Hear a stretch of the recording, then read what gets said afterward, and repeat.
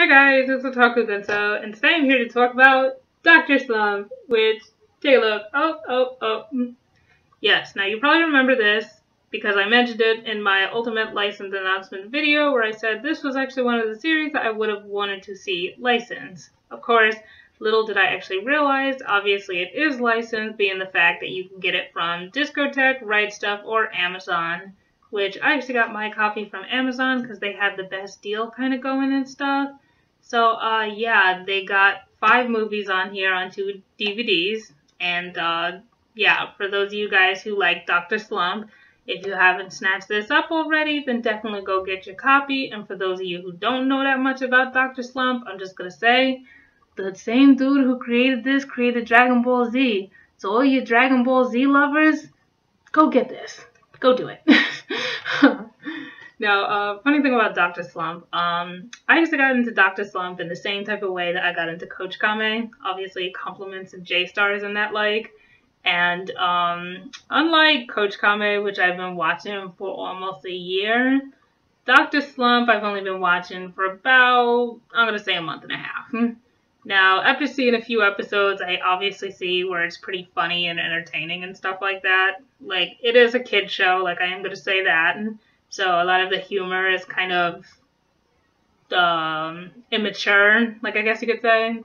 But it's got like that gag humor type thing, you know, like kind of like Bobobo or something.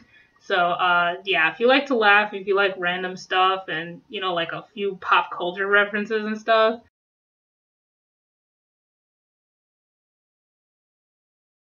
then definitely check out Dr. Slump.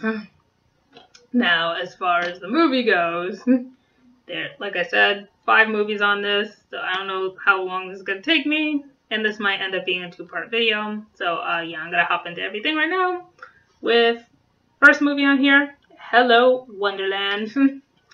Now, this movie in a nutshell is basically like Senbei and Arale and Gachan go to Wonder Island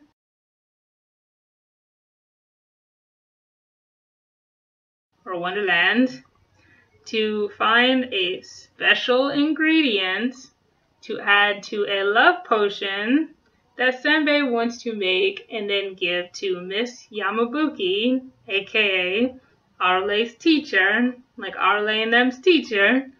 That way that they can fall in love and get married and all this other type of stuff. Because obviously, like, he's madly in love with her and stuff like that, and I guess she's either out to lunch or she doesn't really like him like that. So, you know, that's kind of the point, like, right off the bat. And it was funny, too, because, like, in the beginning, they had, like, the power struggle between, like, the 2 pop culture references. Like, you had, Tarzan, King of the Jungle, and Superman, Hero of Justice. Now, I'm sure you don't have to go very far to find out who those 2 are parodying. But, anyway, the clock comes in, stops the both of them. It's like, hey, it's like, no, you guys gotta sit down now. This is Arale's thing right now. Arale's the main character. So then they fast forward to the point in which they're going to the island. And you got Arale and Gachan and Senbei, and they're like all in the little ship thingy that he made with wings, and it's like, you know, whatever. And, you know, Arale's like up there making faces and stuff. You know, because, like, the funny thing, like, when Senbei created her, like, obviously he created her to have, like, emotions and stuff like that. But he created her without any fear, which, you know, she thinks a lot of stuff is funny and kind of thinks it's a game. And even when, like, you know, like a giant dragon is, like, right in front of her and says, like, yeah, I'm going to eat you guys and I'm going to roast you up like shish kebab, you know, and eat you for dinner, you know, and it's like a fire-breathing dragon and all this other type of stuff. And she's pretty much like, oh, let's play tag, or better yet, let's play pro wrestling.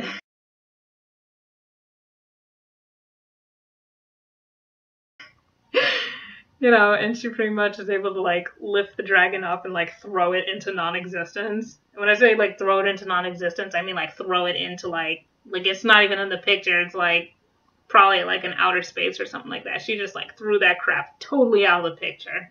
So yeah, she is super strong and can run really fast and all that other type of stuff, but she's just kind of aloof.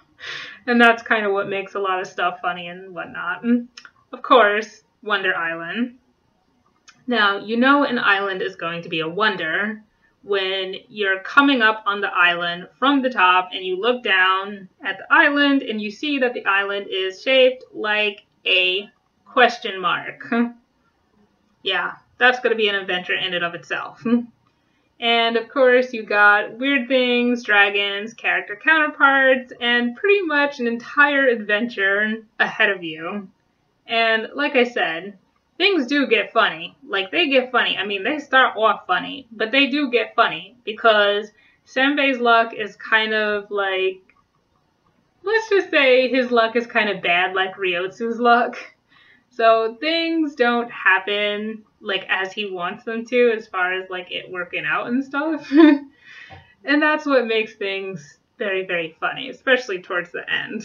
But of course, you're gonna have to watch the actual movie instead of taking my word for it. You're gonna have to see where they get that special ingredient from. You're gonna have to see what happens at the end. Because I'm not gonna spoil it, folks, because then you won't want to see it, huh?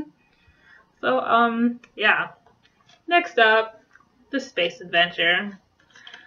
Now, the Space Adventure was a very interesting movie, and it starts off, like, really strong. Like, you have all this stuff going on. You have, like, you know, like, lasers destroying, like, this and that, and then you have, like, robot things shaped like giant spiders. Like, it's pretty much, like, just boom in your face, literally. Then they go back to Earth, and apparently it's summer vacation in Arale and them school, or not summer vacation, but like the end of the first semester, which, like I said, I don't know how Japanese school rolls basically, so, you know, I can't really say too much about that. But the teacher, Miss Yamabuki, she gives out the report cards, and then she proceeds to give, like, each student a gift. Like, I guess it's, you know, like a going away gift, because at that point she knew that she was going to have to quit. And that kind of sucks for everybody, because, you know, they love her as a teacher. She's, like, their favorite teacher and stuff, and she really likes to do it, so she's sad, too, and she's crying and all this other type of stuff, and you know, she said that she had to return to the countryside. Now, later on we find out that no countryside, please. She's actually from another planet. But not like from another planet, but what happened was she went to an amusement park when she was a small child with her original parents, like her birth parents, and she got separated from them, and then she went in a spaceship, which in turn was a real spaceship, which in turn launched her up into outer space and took her to this island where these other people were there, and they kind of like played her pseudo-parents for a little while, you know, and raised her, and then they eventually helped her find her birth parents and stuff. And she was really grateful to them, and she said, you know, like, hey, if anything happens, like, I want to repay the favor, like, I want to help you guys out too and stuff.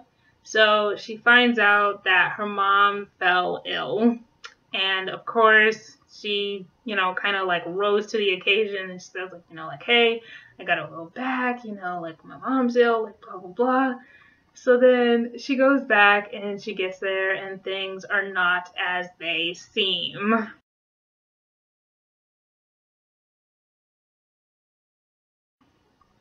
As a matter of fact, Senbei was so depressed about it that he was just like carrying on and moaning on and on and on and on and on about it for quite a while. But he did eventually develop the emotional and mental strength to get himself together and then make a ship to go out there to kind of see what's up and stuff.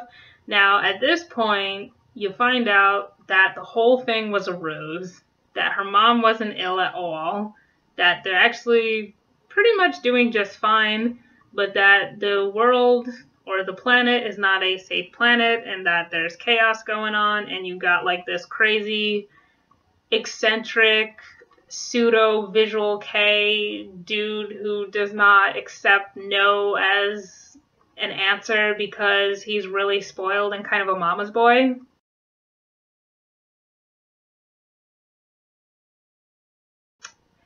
And apparently he's in love with Miss Yamabuki too. So like I said, Senbei, he's busting out with that ship, you know.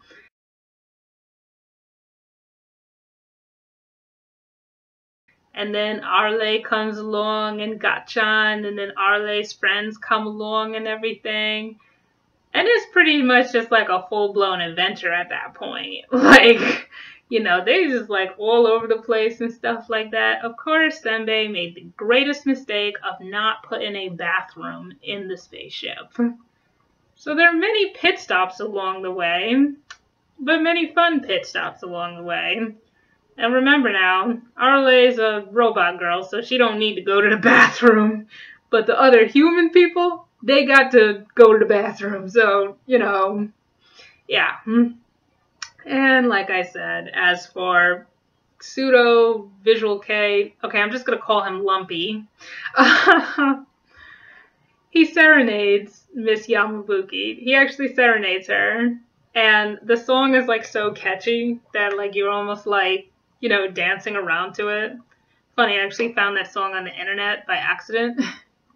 Well, not by accident, but it just kind of happened. But, you know, it ended up really being a funny thing. Like, you know, when they got there and like all this other type of stuff, like I said, pit stops and all. And, you know, the moral of the story is, don't make our favorite teacher cry, man. Don't do it.